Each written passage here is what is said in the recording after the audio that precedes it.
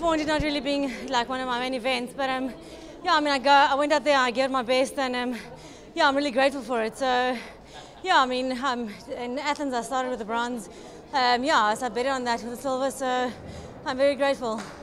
As I said, like 100 is my main event, so I was mainly training for that. So that was part of the strategy to go out, you know, very conservatively, sub-maximal. So yeah, I mean, I just saw my coach for clear, and she's like, yeah, perfect pacing. So it was my second best time ever. So yeah, I'm really grateful for that.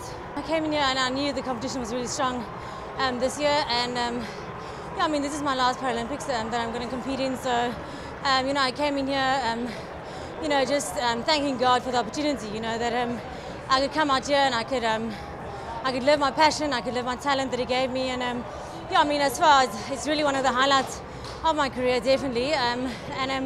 Yeah, I mean, the silver in the 100 was actually like a cherry on the cake, because I ran like a pretty good time, and yeah, I mean, I really proud of that. So yeah, 400 as well, I gave it my all, and yeah, I didn't really train much for that. So yeah, like all the glory to God, definitely.